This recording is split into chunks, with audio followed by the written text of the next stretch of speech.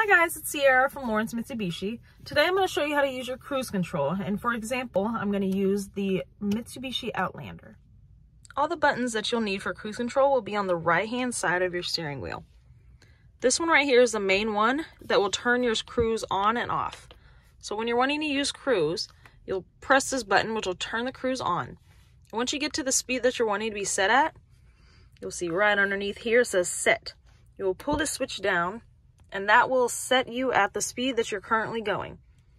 While you're driving, if you want to increase or decrease the speed you're going that you're set at, you see the plus and minus right here. If you want to speed up, slow down.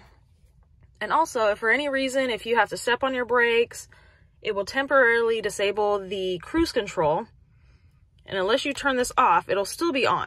So if you want to continue to go the regular speed that you set the cruise control at, you will press up and will resume, and it will automatically restart the cruise control to be at what you were at before you had to brake. And that's how you use the cruise control on a Mitsubishi Outlander. If you have any questions, feel free to comment down below and also hit that like and subscribe button as well. Thanks for watching.